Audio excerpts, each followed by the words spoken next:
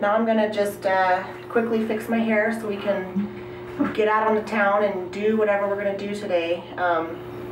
Besides sitting on the floor like I did when I did my makeup, I also sit on the countertops a lot. So I'm on the countertop here in the hotel room to do my hair.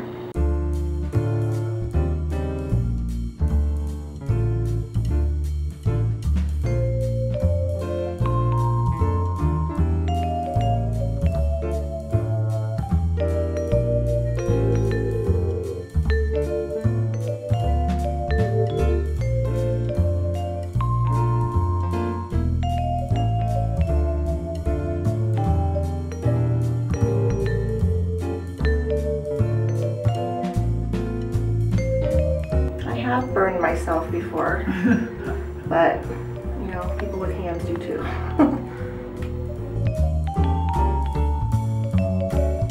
I mean, I'm just watching and thinking I don't do that with my hands. I'm not good with a flat iron at all. So when did you learn how to do this?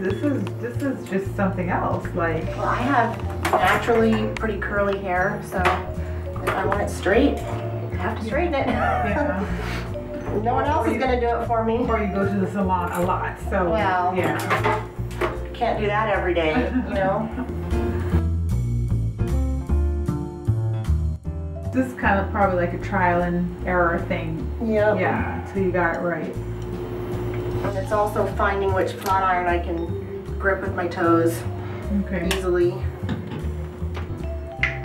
This is good enough for who it's for, right?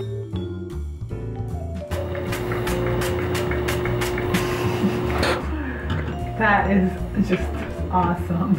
Normally when I'm at home, I go to the gym in the mornings to get my daily training in.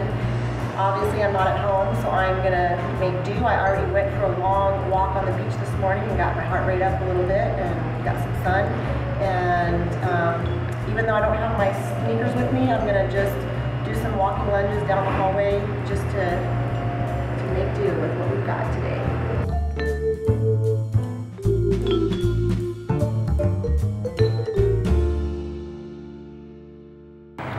So I'm here with Barb. We're in the parking lot because we're getting ready to get in the car, and she's going to show me what she's got. And we'll probably go to the supermarket. So yeah, that'll be fun. Sounds good. All right, so we'll be back. Just stay tuned. We got a lot more coming up.